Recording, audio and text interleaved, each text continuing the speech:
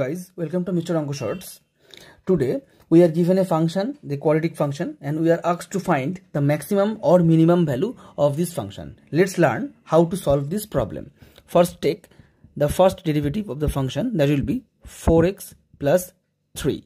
Now let's find the second order differentiation with respect to x, that is 4. Now this part, that is the first derivative of the function, is always equals to 0 whenever the max or min value has been arrived for the function.